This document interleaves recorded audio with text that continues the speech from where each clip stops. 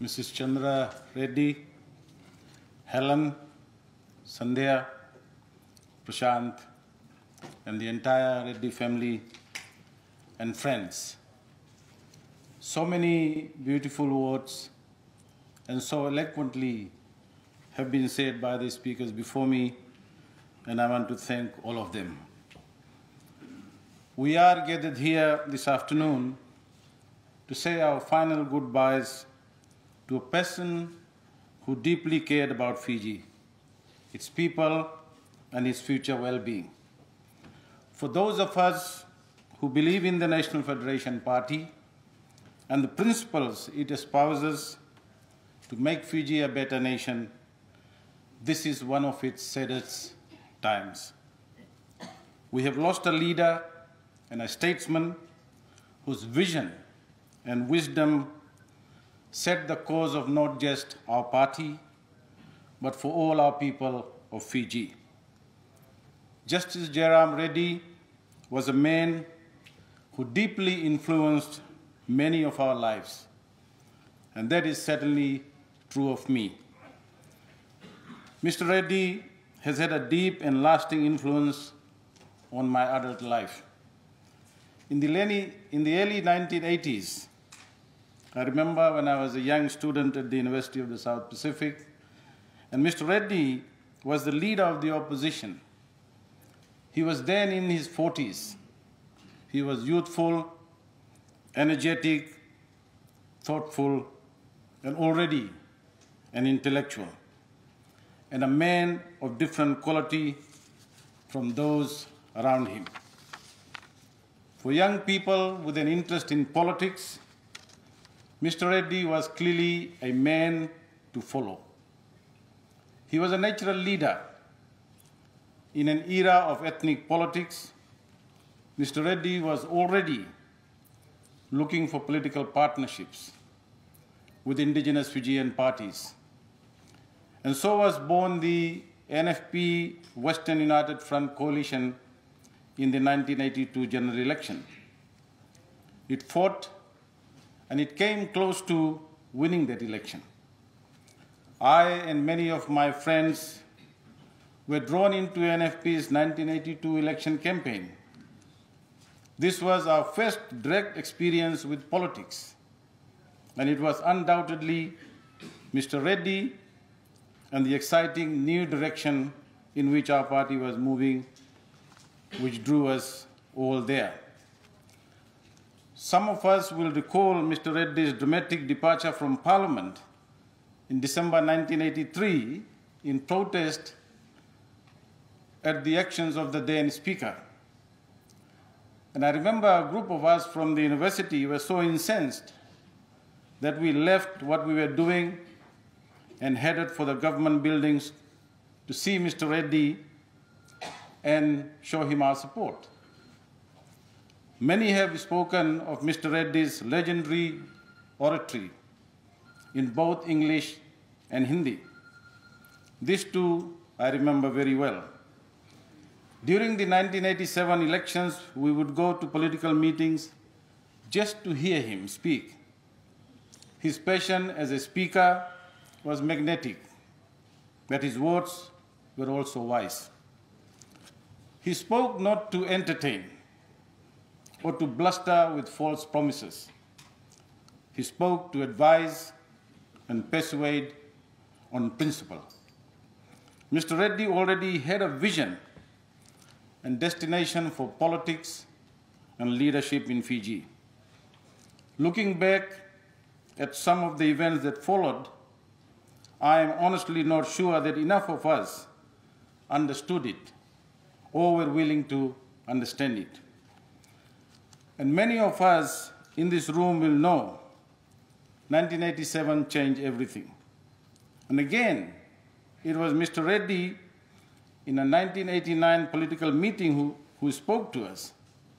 And he demanded that instead of lining up outside foreign embassies for their visas, that young people should stay and fight for democracy, fight for human rights, and fight for the rights of those who could not leave. Mr. Reddy was 25 years older than me, Ours could therefore never be a relationship of equals. It was a relationship from my side of deep personal respect. Time spent with Mr. Reddy was always inspiring and insightful. It is easy to forget that these were deeply challenging times.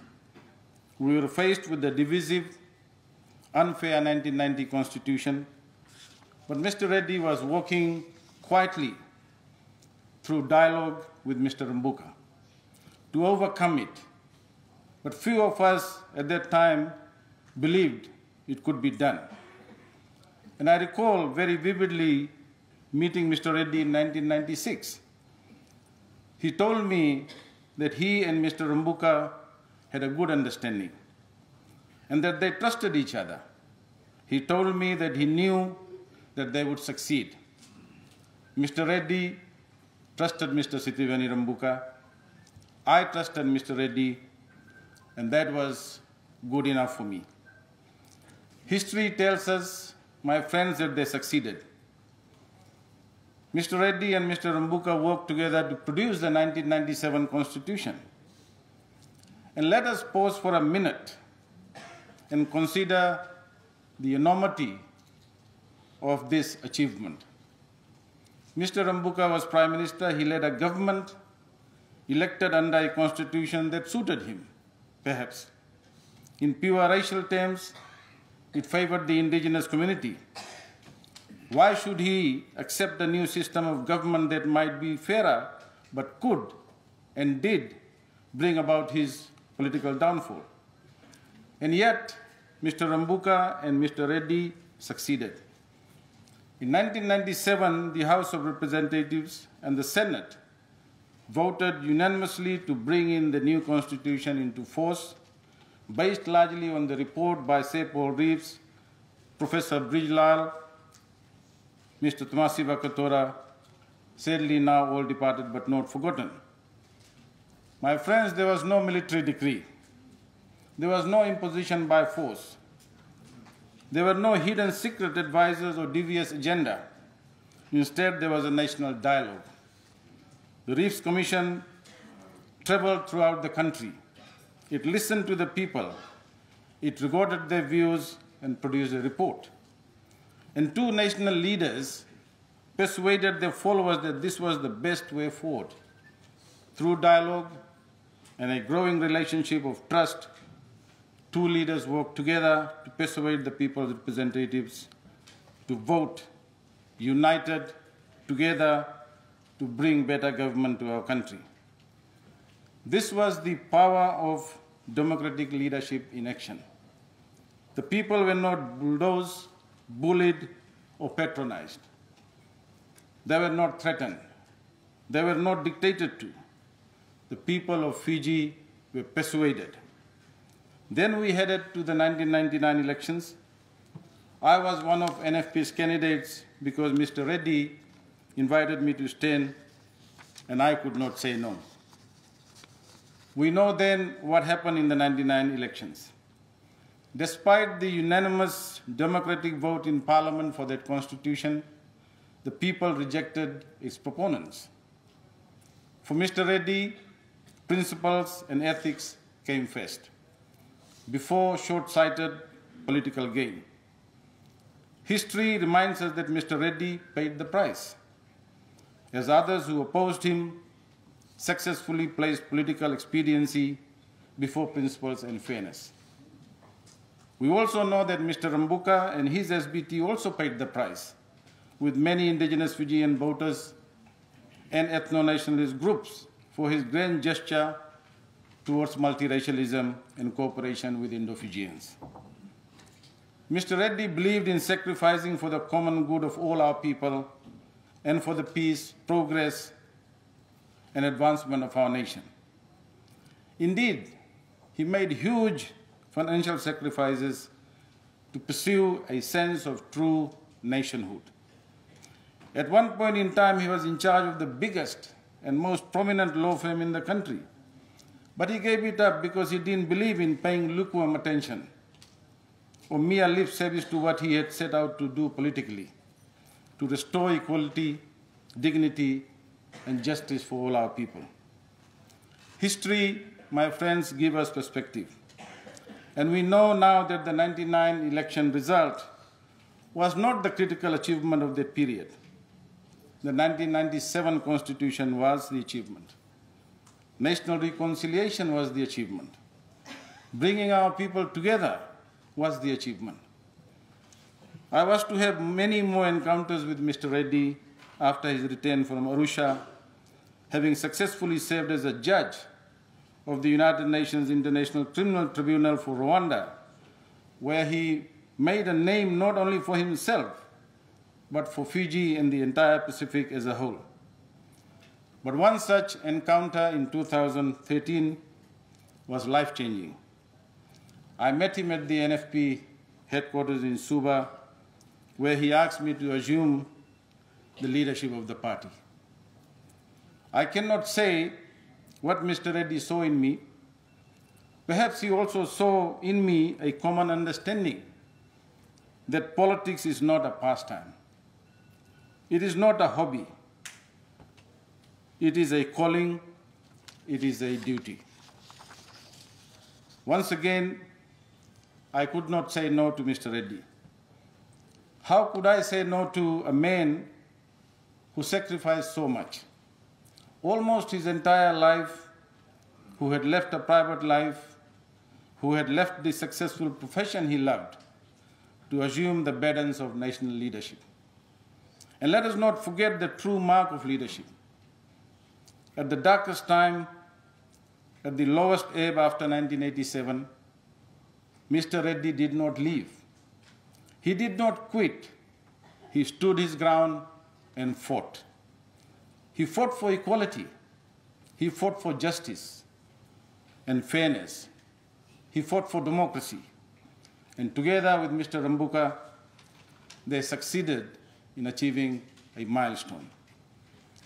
Mr. Reddy fought using his unique, absolutely unique, outstanding gifts, his wisdom, his intellect, his vision, his power to reason, and his power to persuade. He had the power to forgive without forgetting. He had the power to understand that if Fiji was to have a brighter future, it could not stay tethered to an unhappy past. This is the most enduring mark of this great man.